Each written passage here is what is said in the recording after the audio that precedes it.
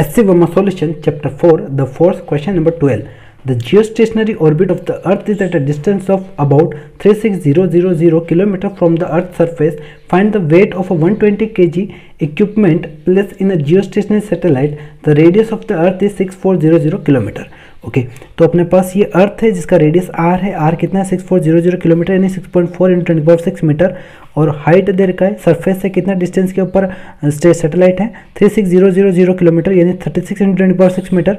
Mass of earth पता है 5.97 × 10⁻24 और मास ऑफ ऑब्जेक्ट गिवन है सैटेलाइट में 120। तो हमें पूछा क्या इसके अंदर फाइंड वेट। वेट का मतलब इलेक्ट्रोस्टैटिक फोर्स पूछा है। इलेक्ट्रोस्टैटिक फोर्स क्या होता है ग्रेविटेशनल फोर्स पूछा है। ग्रेविटेशनल फोर्स कितना होगा Gm1 m2 अपॉन डिस्टेंस का स्क्वायर x स्क्वायर। ठीक है तो यहाँ पे G mass of earth mass of object and distance कितना है r प्लस h का होल स्क्वायर। वैल्यू पुट करते हैं तो 6.67 × 10 की पावर कितना आएगा -11 और मास ऑफ अर्थ कितना है 5.97 × 10 की पावर 24 और ये 120 mass of object in satellite और r कितना है अपने पास 6.4 × 10 की पावर 6 प्लस 36 × 10 की पावर 6 ओके इसका स्क्वायर।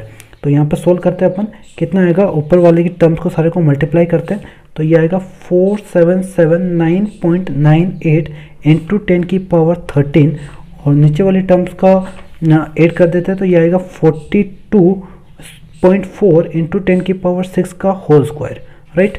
ओके तो ये आएगा 4779.98 अपॉन 42 का स्क्वायर होगा 179.76 × 10 की पावर ऊपर 13 आएगा और नीचे 10 की पावर 12 आएगा राइट। इन दोनों को अपन डिवाइड करेंगे तो ये आ जाएगा कुछ आंसर आएगा 2.658 × 10 की पावर 13 और 10 है तो 12 है तो कितना आएगा 1 आ जाएगा राइट यानी आएगा 26.58। और अगर इसको 2 डिजिट में आंसर निकालना है अपने को वेट तो ये आ गया। अगर 2 डिजिट में निकालना है तो राउंड ऑफ करना पड़ेगा। राउंड ऑफ करेंगे तो कितना आ जाएगा 27 न्यूटन यानी फोर्स वेट कितना होगा इनके बीच में 27 न्यूटन। यही आपका ग्रेविटेशनल फोर्स ऑफ अट्रैक्शन होगा।